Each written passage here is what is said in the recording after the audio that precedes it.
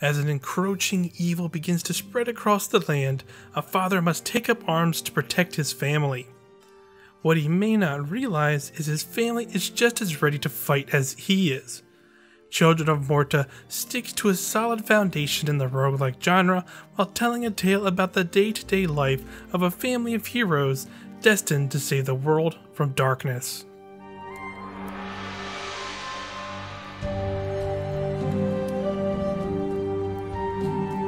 In Children of Morta, you'll play as a member of the Bergsons family, a clan who's destined to protect the planet from a dark force that's slowly consuming it. While the setup to the game isn't anything new, the brief reprieve between your ventures into randomly generated dungeons lets you see their day-to-day struggles. Seeing little moments from each family member's perspectives and their attempts at having a normal life really gave each of these characters a life of their own.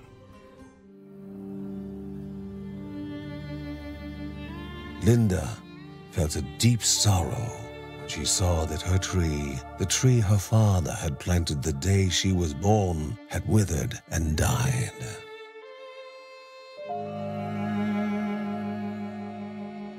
Though when she looked upon her grandma, her sadness lessened. Margaret was always a glimmer of light in the darkest of hours. Seeing a father and son in a bonding moment, or the youngest daughter trying to learn magic to help the family, really made them feel more than just a character class to pick from. It's all told from a narrator's perspective, and the writing and voice delivery for the narration is fantastically done and adds a perfect tone and presentation to these scenes. Mary's worry over bringing a child into this harsh world would not prevent John from making bad jokes. He would say, "The baby does not seem at all worried," which was exactly what helped her keep calm. Their journey truly became one of the main motivators that kept me going. It showed moments of reprieve for the family, as well as the toll it took on them as they fought this threat to have a normal life.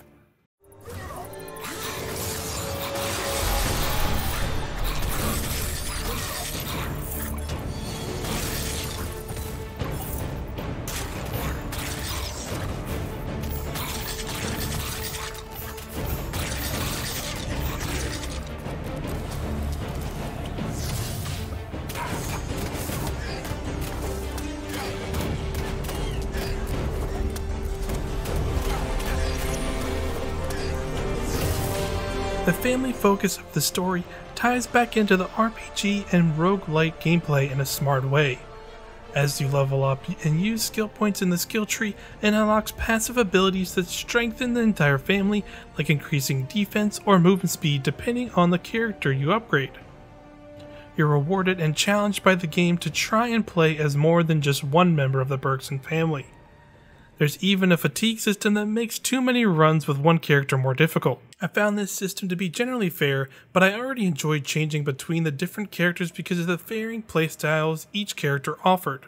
If you like ranged combat, the oldest daughter Linda uses a bow and arrow for ranged attacks and has more mobility, while if you prefer a more melee focused character, both sons Mark and Kevin offer fast close range combat playstyles. Kevin will allow you to play more stealthily with cloaking abilities, and Mark will let you punch and kick foes with devastating force. There's plenty of unique optional side stories to find that will tie back into the family story that you'll see mostly play out in the Bergsons household that acts as your main hub.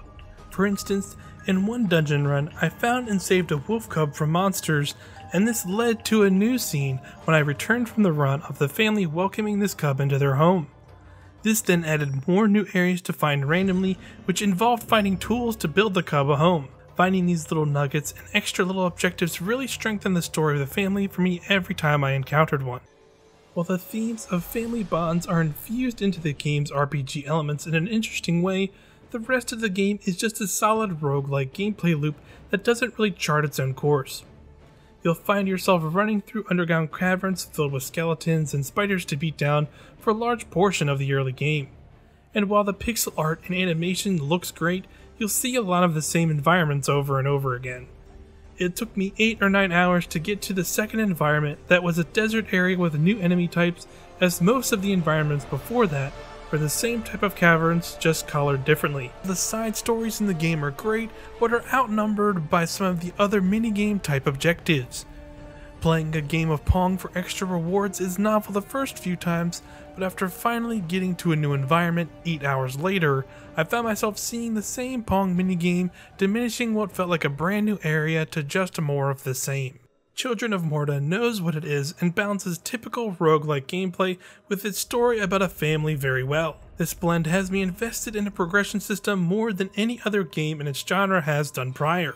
While I don't think the variety will keep up later into the game, I still had a great time with Children of Morta when it was running on all cylinder. It offers plenty of variety between the combat and upgrades to unlock, but little in terms of actual gameplay and exploration. Its action focus immediately grabbed my interest, but its lack of environmental variety makes me unsure if I'll see it through to the end.